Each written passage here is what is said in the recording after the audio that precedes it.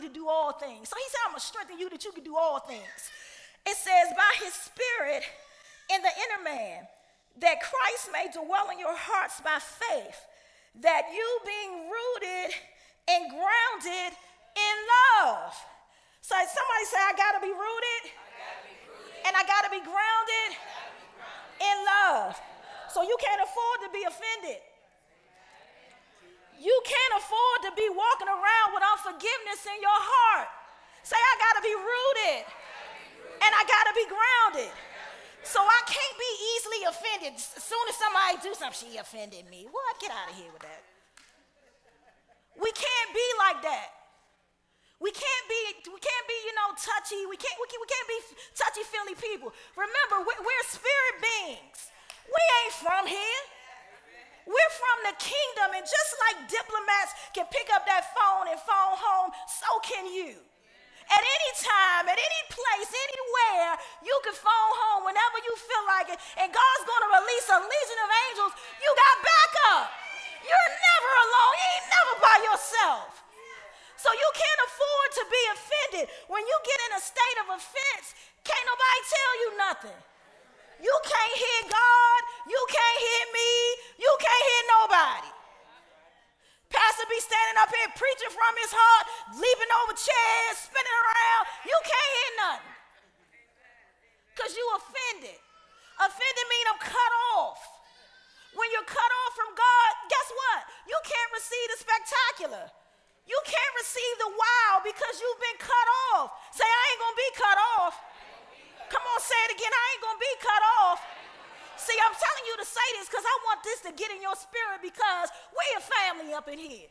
When I shine, you shine. And my thing is this, we ain't leaving nobody behind. We all walking in that joint together. We getting what God had for us. Everybody walking in. If we got to pull you, you coming. So I can't be in unforgiveness. Yeah, you hurt my feelings. Yeah, you did me wrong, but I'm going to love you anyhow. When you stand in unforgiveness, God can't hear your prayers.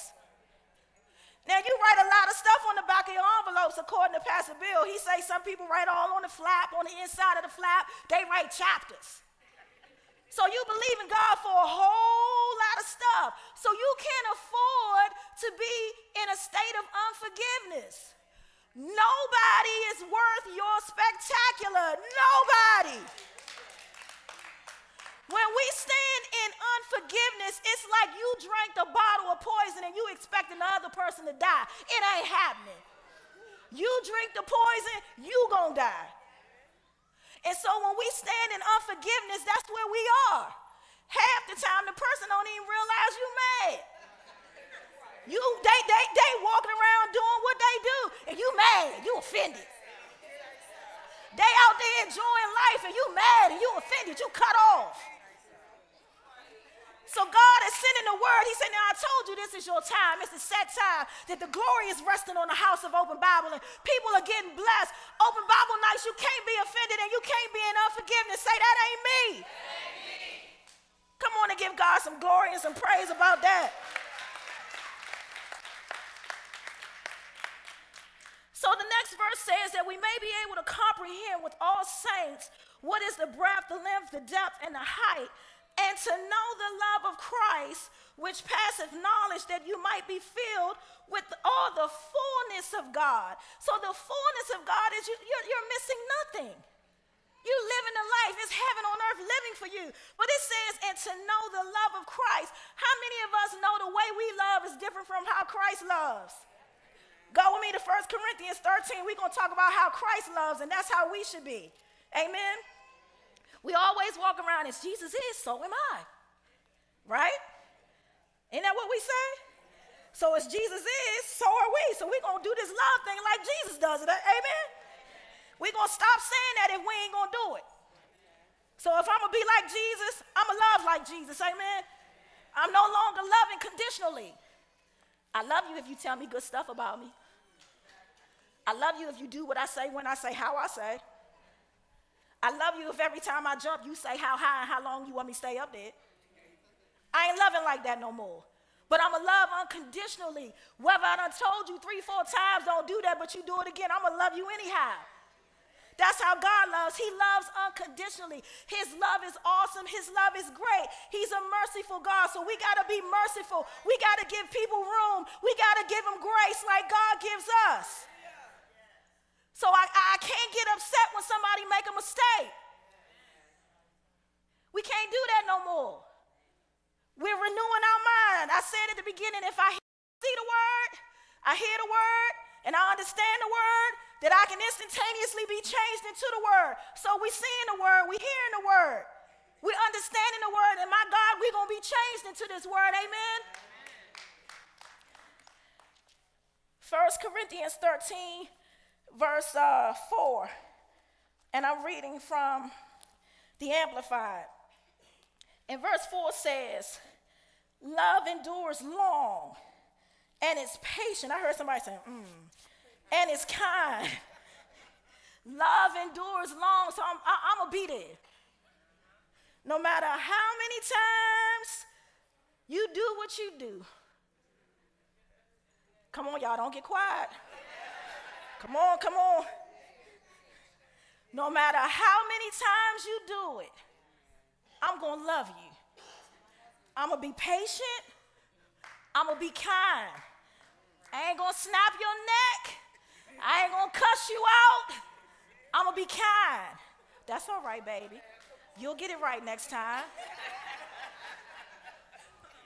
Y'all laughing because that's what y'all do now, right? This ain't nothing for y'all. Y'all been doing this, right?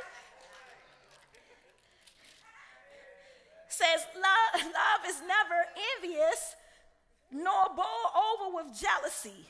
It's not boastful and it's not vainglorious and it does not display itself haughtily. So we can't be envious and jealous when people get stuff. So what, you know their past? You got one too. You want me to tell you about yours? So you can't be tripping when somebody gets something. I don't care what you know and you think they don't deserve it. You ain't the one that's in judgment. You don't know how long I've been believing God for this thing, and you don't know how far I've come, and just because you know some of my bad habits, when you ain't looking, I'm the one that's down on my knees. I'm the one that's giving God praise, and I'm the one that's giving God glory. In fact, I'm the one that's praying for you. So don't be envious and don't be jealous when you see something. You ought to be happy for me, and you ought to congratulate me, and you ought to rejoice when others rejoice. If you want the spectacular in your life. And then when we get into that state of jealousy and envy, you know that's where all evil work happens. That's strife. And see, where there's strife is all evil work, and God ain't no way in that. So when you sit in a judgment seat and you want to be envious and you want to be jealous, you walking around in strife. And I don't want to hear nobody say the devil did it. You opened up that door yourself and let the devil in when you made a decision to be envious and jealous of somebody.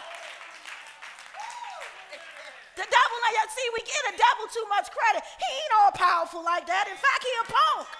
He can't come in unless I let him. I'll tell him, get back. So we can't be in a state of jealousy and envy. You can't do that. You ain't going to get no spectacular. You ain't going to get no wow. I don't care how much you throw your holy hands up and you speak in tongues. Ain't nothing happening for you. So I got to stay in love. See, when I get over there in strife, I done stepped out of love. Now, the word just said I got to be rooted and grounded in love. So when I start getting over there in envy and strife, I done stepped out of love. So as soon as I step out of love, I done messed that stuff up on the back of my envelope. Ain't nothing happening. Ain't nothing happening. I keep trying to tell you, ain't nobody worth that. You've been believing God too long. You've been believing God for a long time. You've been on your knees praying. You've been on your knees crying. So you can't be in that state because that's not the kind of love that like God is. So as Jesus is, so am I. If I'm going to be like God, I'm happy for you. I don't care what I know about you. I'm happy for you. God is doing something in your life, and in a minute, ain't nobody going to be able to say nothing about your past because he done already erased it. In a minute, your confidence going to be through the roof, so you don't care what they think anyway. In a minute, you experiencing so much spectacular and so much wow, you could care less. So what you think?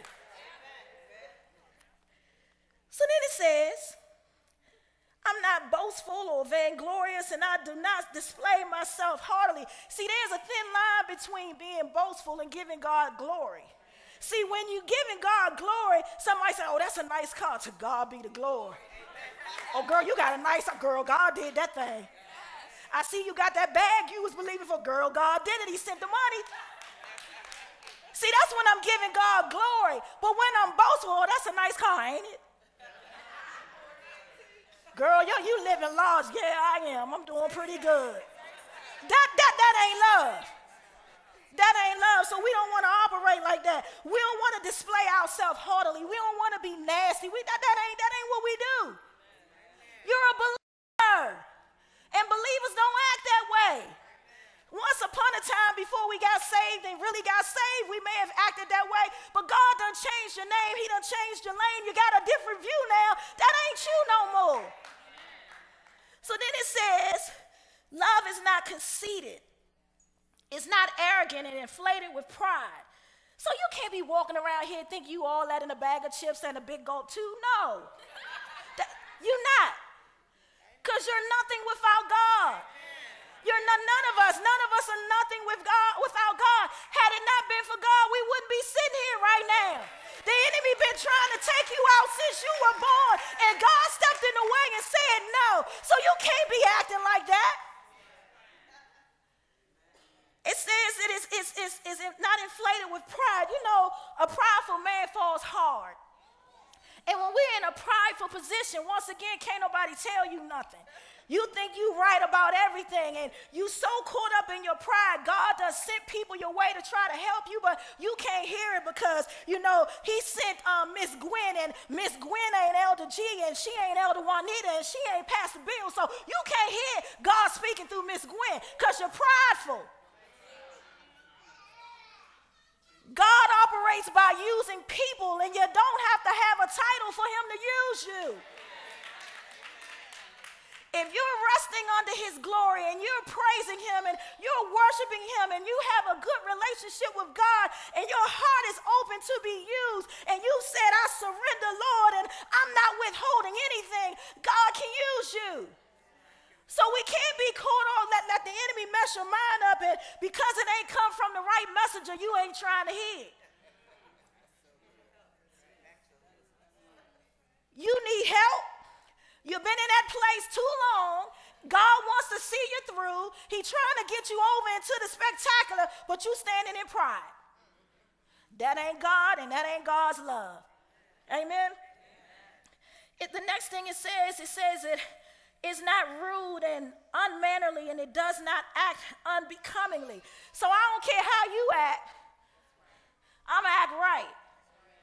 You know, sometimes we, get the tripping, and she made me say this, and if she say one more thing, I'm just, like you can't control yourself.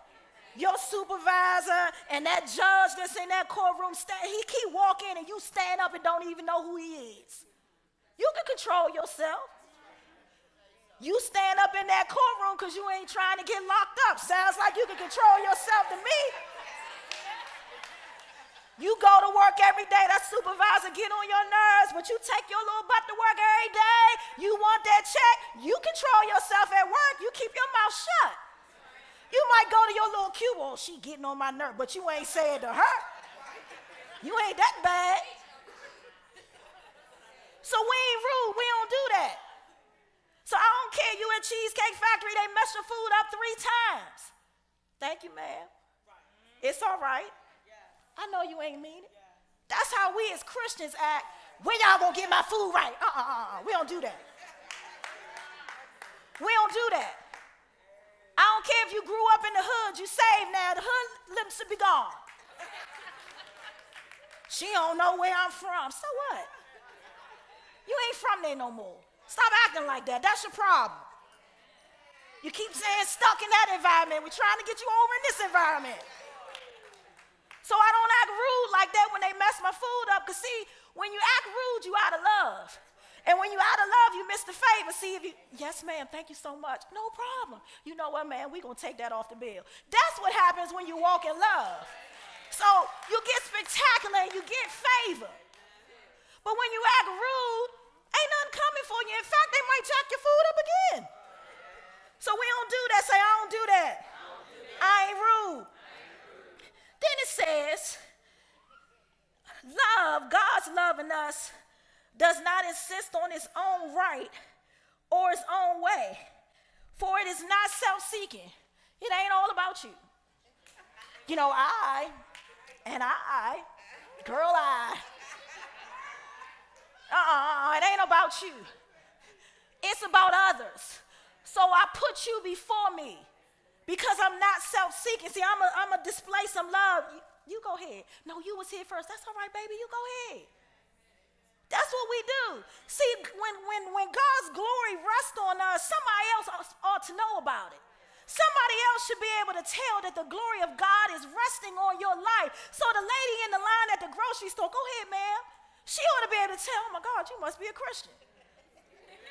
Not that mean old lady. And so we're not self-seeking. It's not about us. It's about what God have us to do. It's about what God will want us to do. It's about how we're going to bless somebody else. So that's what I tell you, this God's love is way different from ours, ain't it? It says it is not touchy or fretful or resentful. Stop being in your feelings all the time. That's what he's saying. I ain't touchy, I ain't fretful. I ain't always in my feelings. She walked past me, she ain't speak. She used to say, hi, baby. Today she's like, hi. Something must be wrong. Really? Really? It's not resentful. So I'm not holding anything against you. Maybe you ain't see me. Maybe you got a lot going on. Maybe I should have spoke. Hey, girl, hey, girl. So you got to just change the way you think. She ain't speak, you speak. See, when we operate under God's glory and we operate in love, see, this is my belief here, that when someone comes in contact with love, they shouldn't lead the same way that they found. So I'm making this up as I go along. Minister Yvonne having a bad day, but she came in contact with me. She ought not be having a bad day after we talk. She ain't got to tell me her business, but because the glory of God is on my life and I'm just displaying love, hey, Minister Yvonne, what's going on? You look cute today. Little words lift people's spirits, and that's what we're supposed to do. We shouldn't be Christians and we offending each other and we talking about each other. We all on the same team. We all in the same game. The enemy is working day and night trying to take all of us out. So we got to be like a team that's, on the battlefield. It's all of us. How I'm going to let the enemy get in and do something to Mr. Andre when it's all of us? He got to come through all of us. I ain't no sucker and you better not be no sucker because you on our team. So when we operate in God's love, we make sure that when people come into contact with us, they leave differently. So even if they're already happy, they should be on a higher level. That's what we got to be, amen? We got to stay grounded and rooted in love. That's the only way that the spectacular is going to happen. That's the only way that the wow is going to happen. The next thing says it takes no account of the evil done to me and it pays no attention to a suffered wrong. So I can't remind you this is the fourth time you did this and this is the fourth time that you said you're sorry. I can't do that. I'm sorry. I accept your apology. This is the God kind of love.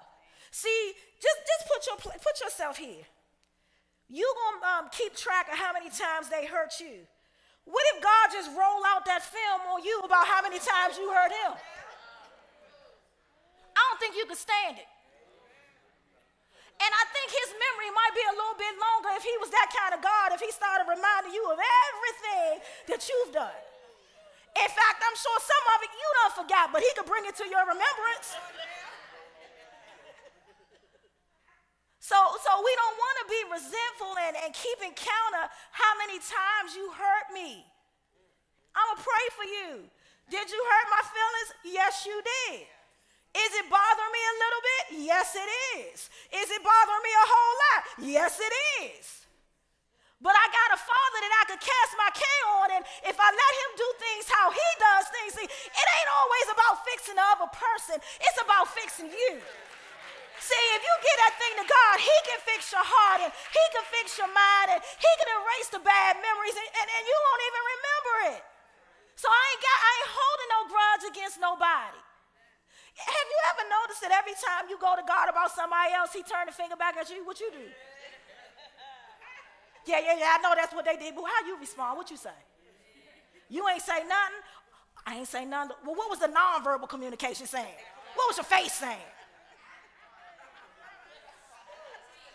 So when I'm walking in love, I'm keeping it all together. Remember, you can control yourself. You can control yourself. Come on, say, I can control myself. So it's all about you. How are you handling things when we walking in love? Say, this is a good message, ain't it?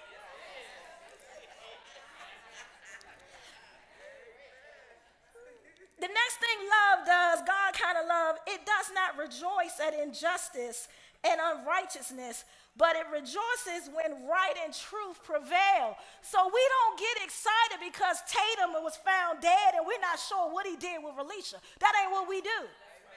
We pray for his soul. So we don't get excited when we know that somebody's done something bad or something wrong. Oh, you deserve that. That ain't what we do. See, the moment you jump over into you deserve that, you done stepped out of love. You gotta be real careful because it's the least little things that can get you to step out of love. So you gotta be conscious all the time about what you say and what you do and all of your thoughts, because the least little thing can get you on the wrong side of the line. Say, I'ma stay rooted and grounded in love. Next thing it says, love bears up under anything and everything that comes. It's ever ready to believe the best of every person. So no matter what I know about you, no matter what I've seen, no matter what somebody come and tell me about you, I ain't gonna prejudge you. All I know is you a believer just like him. I done slipped and fell and got up. You probably done slipped and fell and got up. We can walk hand in hand and do this thing for the kingdom. That's where you need to be.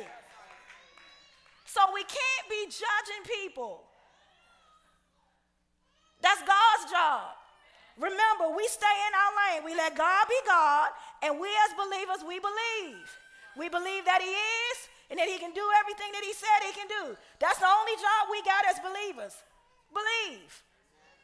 So if we stay focused on believing, we don't have time to operate in all of that other crazy stuff. So I got to keep my mouth out of gossip. That ain't love. If somebody trusts you enough with a situation or a problem, please keep your mouth closed. You know, because this is how believers do. I ain't trying to tell their business. I just want you to pray for them. No, you're trying to tell their business. You don't need to do that. You got a relationship with God. Just do what you said. Just pray. You ain't got to tell nobody. The whole open Bible, all three locations, don't need to know that so-and-so is going through whatever they're going through. So we want to stay out of those kind of conversations because we done jumped over there into judgmental. That ain't love. Say, that ain't love, girl. Say, stop calling me with that foolishness. And y'all use those words when they call. Stop calling me with that foolishness. Believing for too much.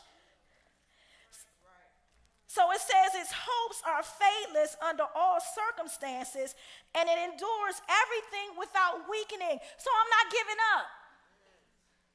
I'm going to be in it for the long haul with you.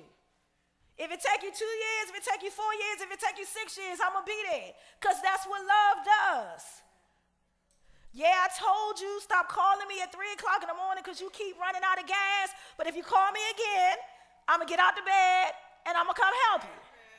But you know what I mean? So what? I done reminded you that E means empty, not enough. Put some gas in your car. I'ma love you because that's what love does. Love wouldn't leave you stranded out there.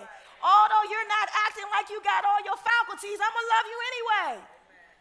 So I'ma be there through the long haul. I'ma be there when you get it right, and if you slip back again, I'ma still be there. And I ain't gonna remind you that, we've been here before. That's not what love does. When we pray to God, God, if you get me out of this, I promise I ain't going to do it again. And then 2 months later, God, if you get me out, I promise I ain't going to do this again. God is not like that. What you talking about? I don't even remember what you did last time. That's where God is. So that's how we have to be as Christians, because we're always saying, as Jesus is, so am I. So as Jesus is, if that's how you are, then you got to be like God. I forgive you. I ain't counting how many times you did it. Amen?